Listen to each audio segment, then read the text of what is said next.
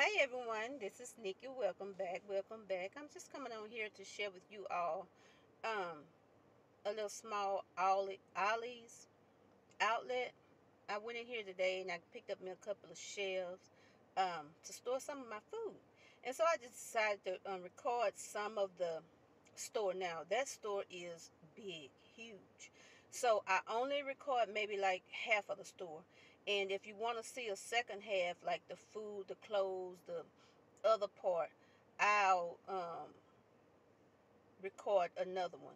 So they have great deals, like everything. I check this store before I go to any other store and see if they have anything